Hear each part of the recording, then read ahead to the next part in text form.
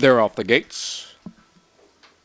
And a smooth start for Abu Khayal, with the Winting to the lead. Smoking Sun at the outside, supporting up there. And then here is in second, third, Sky Train, who is now in fourth. And then it's in third, Sketch, who is trying to catch a great position as he just runs settle in third. At the outside, here is JustBook.com, and the field is winning with a massive speed, leaded by Abu Khayal and supported by Smoking Sun, who is now in second. As they cast the 1,000-meter marker, here is in third.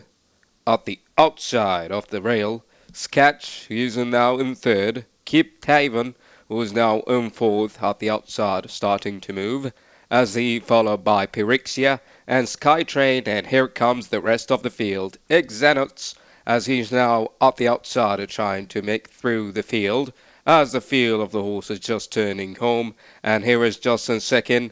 Xenox, who is now moving with the open space for him, and Pyrexia at the outside with the blue blinkers, trying hard to get in front, as he is now going indeed in front, leaving Abu Khayal just in second, and from the outside Dakota Canyon and So Wise and Xenox, would they have time with the 8 of the pole, rest of the race, as on the lead, Pyrexia ending the day, waving her tail, saying goodbye, I'm gonna win this race, and she is now indeed winning by 2 3/4 of a length.